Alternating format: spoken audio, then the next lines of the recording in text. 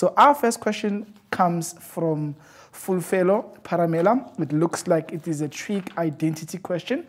All right, so it says to us, prove that cos x divided by 1 plus sine x plus 1 plus sine x over cos x is equal to 2 over cos of x. Okay, cool. So how does the identity basically work? Well, this is what I want you to remember. You're given two sides all the time. Your job is simple. You either pick one side, you show that it looks like the other one. More often than not, you find that the more complicated side is always on the left. So you take that and you simplify it until it looks like the right. It's not always going to be the case. Sometimes you'll find that the right-hand side is more complicated, or there's a lot of things that you can do on it. So you pick that one and you prove that it's equal to the left-hand side.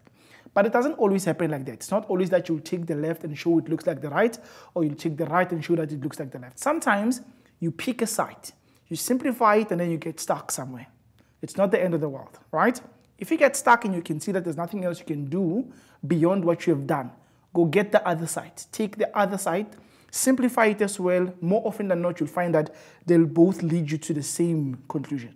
If they look the same at the end, it means you have proved your identity. So now I'm looking at this question that we have here. Let's check it. I can notice that on the left-hand side, we've got a lot of juice happening. There's a lot of very exciting things going on, right? There's more that is happening on the left. There's stuff that we can do with what we see on the left-hand side.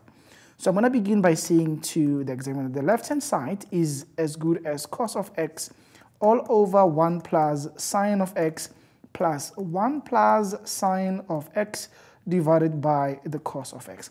Now, identities are terribly simple, but for some weird reason, grade 11s and grade 12s struggle to work with them. Why? Because they're missing an important element. In grade 11, you were taught the squares identity. The tools that I have, I'm just going to draw your attention to that. I've got the tool that says the sine of x divided by the cos of x is as good as the tan of x. That's the first tool in identities. The second one is the one that says that sine squared of x plus the cos squared of x is as good as 1. And then you can obviously have tools that engage your double angle for sine 2x, which you guys should know how to expand.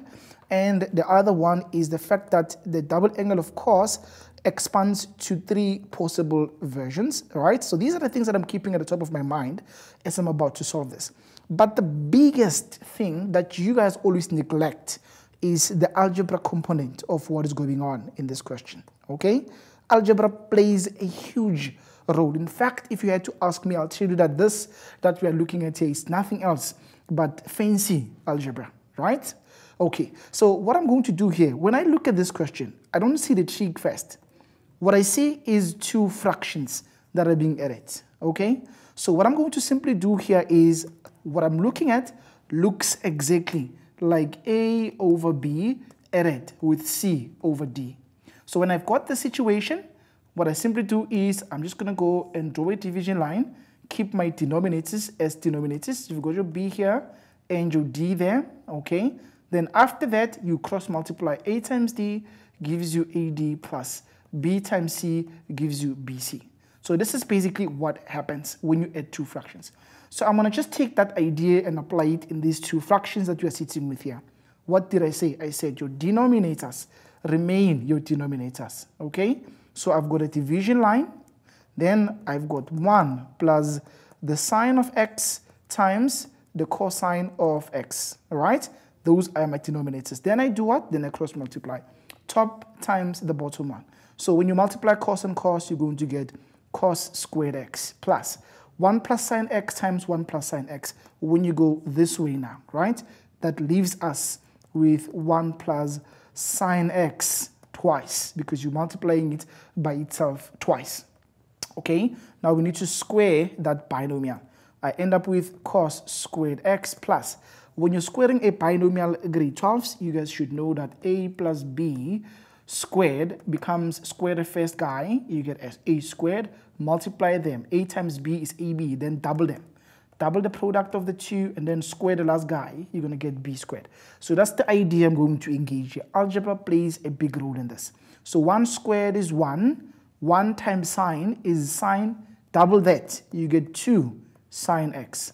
And then you square the last one, which is sine. That's going to give you sine squared x. everything still divided by 1 plus sine of x multiplied by the cosine of x.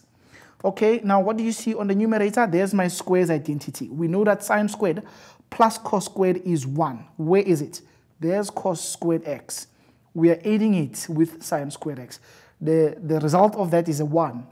So that one, I'm going to put here. There's the one that comes from sine squared plus cos squared. We've got another one here, and that 2 sine of x is another term that we've got on the numerator, divided by what you have on the denominator. I hope this is actually making a lot of sense to you guys because it looks very simple to me. The sum of 1 and 1 is 2. You don't need a calculator for that. And then you're going to have 2 sine x divided by 1 plus sine of x times the cosine of x. Now, algebra plays a big role. What do you see on the numerator? I see a common factor, which is 2. So I'm factoring out 2. When you factor out 2, you're left with 1 plus the sine of x. Why? Because 2 times 1 will give you back 2, and then 2 times sine of x will give you back 2 sine of x, divided by 1 plus sine of x, and then this is still multiplied with the cosine of x. What happens now? This guy divides that off. We're just left with a 2 on the numerator and a cos of x on the denominator. Therefore, the left-hand side is definitely equal to the right-hand side. And you've just nailed this question.